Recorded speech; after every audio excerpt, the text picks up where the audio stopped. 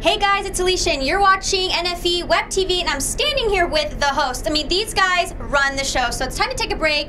I'm gonna do the hosting now. So, Miss Hayley, how did you get started in this game?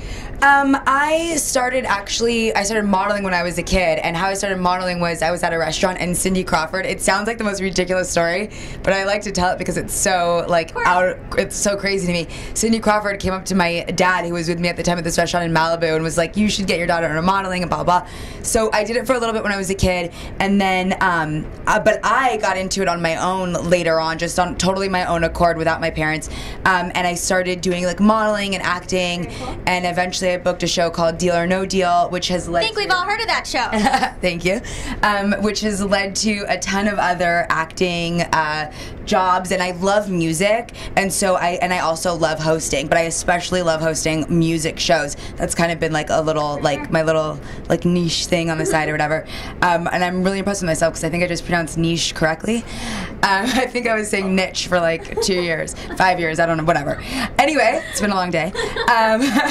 So yeah, so hosting and acting have kind of been going hand in hand, and then I got hooked up with this show, which I'm really, really, really excited about. Well, you're doing an awesome job. But what about you, Mr. Prolifik? Did Cindy Crawford discover you too? Yes, and she was like, don't go into modeling, so I didn't. I went into radio. I actually have been involved in radio since '05 with Clear Channel, and I'm nationally syndicated, and then that kind of bled over into TV somehow. Not really sure. It happens. Yeah. So I do the CW locally back in Connecticut. And I work for the CW. Well, I work for the CW in Arizona, so we're family now. Oh, we are family. Wait, all right. I have a show that's about to air on the CW too. It's called Mr. Box Office, and it's a new show with Vivica A. Fox, Bill Bellamy, John Lovitz. It's a great cast, but it's going to be on the CW. So you guys sound, both of you, extremely busy. How did you fit this in your schedule? You know, it's pretty funny. I actually pre-recorded 48 shows the week prior to this in order to come out here, and I actually went to the Burbank studios as well while I was here banging out some shows, so it's been interesting. You've managed to make it juggle. So what's different about Real Music Live than any of their events that you've hosted? I would say just the fact that they're really scouting out and bringing on board artists that do this for real. I mean, there's no lip syncing. These guys could get up there with just a microphone and really shut it down. So I mean, there's no smoke and mirrors. I think this is the true essence of live music. What's been your favorite so far?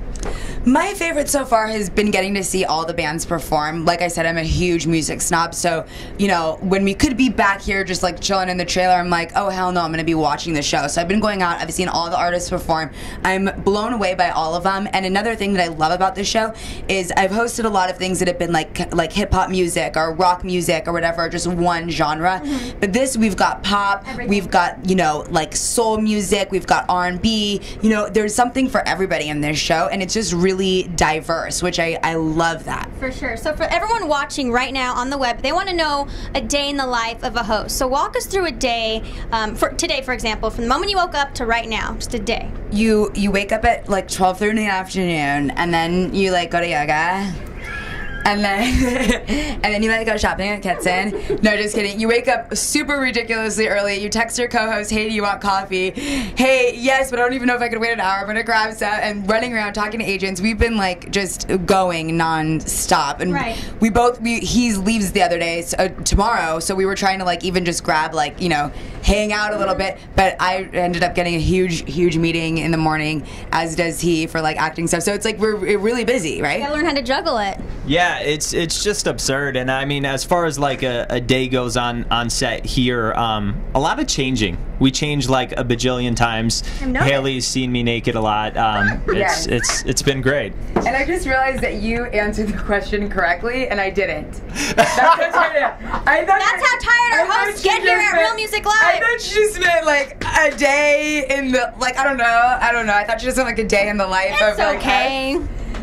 I should have just answered a day in the life on the set of Real Music Live. Okay, so we come in, Real Music Live. Cut that. Cut. We're starting over. They're tired. So that just goes to show that they are working hard here at Real Music Live. So make sure you keep it locked right here because we have exclusive behind the scenes only on NFE Web TV.